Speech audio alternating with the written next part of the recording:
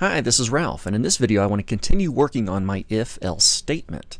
Let's see, in the last video we created a function that does a couple things. It gets a value from a text box and makes it into a variable. And then we're determining if that variable is blank or not, and if somebody submits the form without entering anything in, they get some feedback that says enter your age. Otherwise, they get some feedback that says thanks. Okay, so let me just go ahead and save. Here's my browser. I'll just do a hard refresh. If it's blank, enter your age. If it's got something in it, thanks. Cool, so that's what we have so far. And by the way, I will make this available for download, this HTML file, so you can grab this later on, even though it's still really good to kind of type it out yourself. So if it's blank, they get some feedback. Now, if it's not blank, that means something has happened, okay? If it's not blank, then they've entered some information, which means we got to really spend some time looking at this. So I currently have this else statement, and I want to do a lot more with this else. For instance, if they entered some data, I don't just want to give them a thank you. I want to start checking for a bunch of things. So here's what I'm going to do. I'm going to take what I currently have in my else statement. I'm going to select it. I'll just go ahead and delete it. And then I'm going to press my enter key for my else statement a number of times. And let's get clear on this here. This is my else statement. There's a lot of room for me to work in here now. And in fact, just so we are really clear, I'm going to put in end of my else statement, which really is what we're doing if user has entered something. Okay, so this else statement is going to have a bunch of stuff in here. Now the first thing I want to do, if they've entered something in that text box, I want to find out, well, was it a number? So the first thing I'm going to do is I'm going to create a variable here. Age equals parse integer, or parse int, parentheses, age, semicolon. So I'm creating a variable. Now, I already created this variable, right? I sure did. I did it up here earlier, and this part does occur. The variable age is equivalent to the value entered into the age box, but I don't know if it's a number or not. It could have been text. So I'm going to take the value that they entered into that text box, and I'm going to try to convert it to a number. So my new age variable is going to be the previous age variable made into a number. Okay?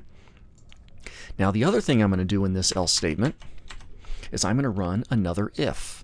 Remember the basic format for an if statement. If, our logical test, opening set of curly braces, and then a closing set of curly braces. So if, I'm going to use a function here. This is a built-in function. If is not a number,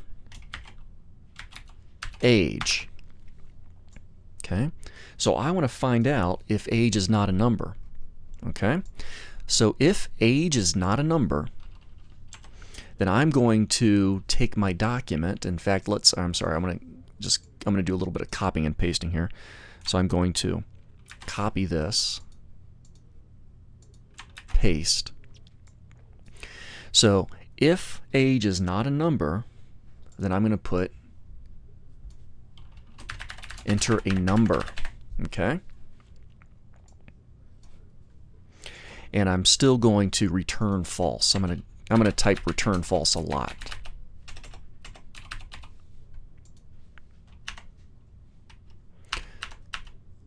There we go. So here's my if statement. Clearly in the else section, this is where you're going to write the things that they must have entered something. So I'm trying to find out if they entered a number or not.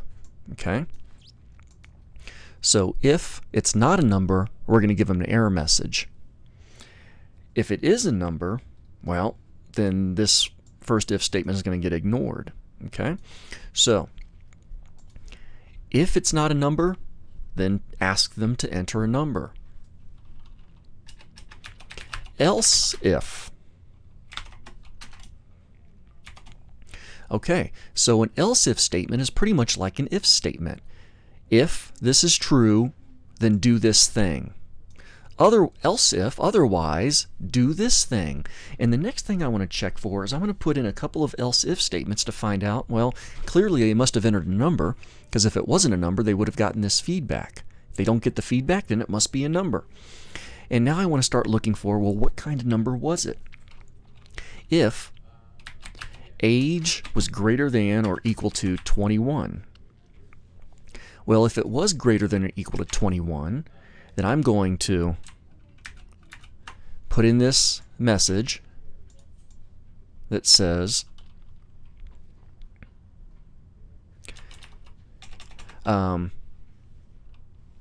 21 or older. Okay?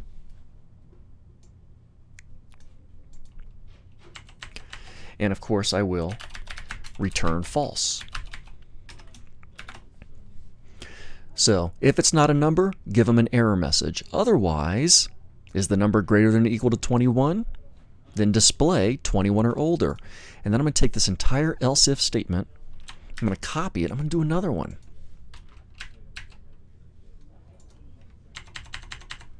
And just paste. There we go. Now if, else if I mean, if the age is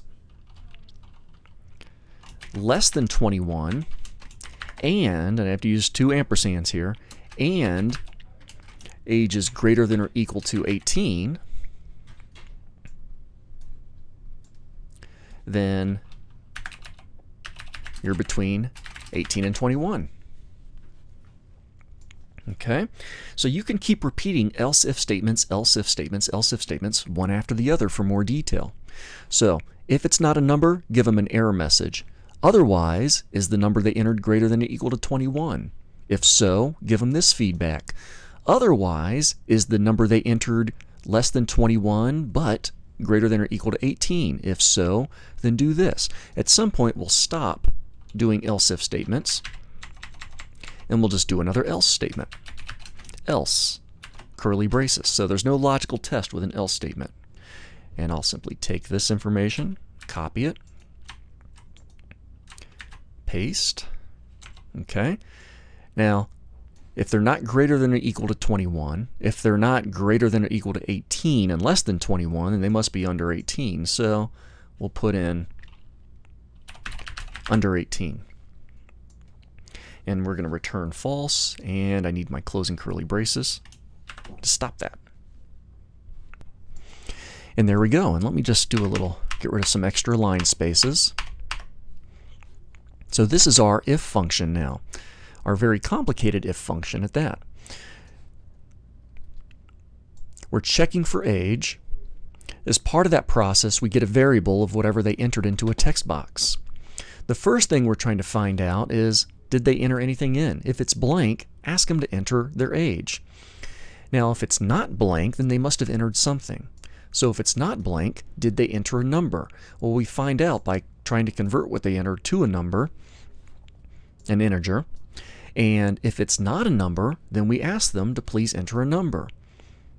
Otherwise, we start looking at the details of what they entered. Is it greater than or equal to 21? Is it between 18 and 21? Is that less than 18? And all of this will give us some feedback. So let's test it out. I'm going to go ahead and hit save, jump over to my browser, and do a refresh. If it's blank, enter your age. If there's text, enter a number. If I put a number like 50, I'm 21 or older. If I put a number in like 20, I'm between 18 and 21. And if I put a number like 15, I'm under 18. There we go. So that's a JavaScript with if, else if, and else statements in a function.